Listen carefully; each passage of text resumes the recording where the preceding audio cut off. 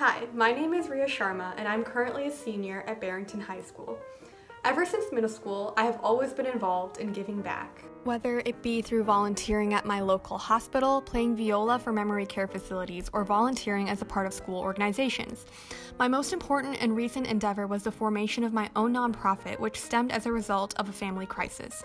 After my mother recovered from a subdural hematoma and 2 consequent brain surgeries, my sister and I decided we wanted to give back and help others. We founded Skulls and Drills, a nonprofit dedicated to provide tangible financial aid to those in need of brain surgeries.